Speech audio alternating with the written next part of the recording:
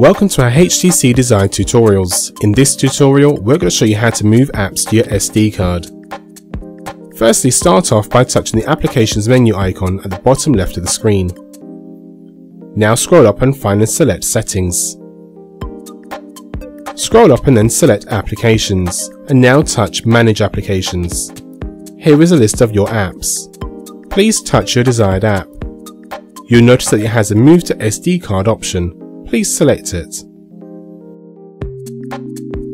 Not all apps will have this option. Some of them will choose Move to Phone, and some apps like this one, the BBC News app, won't have any options at all.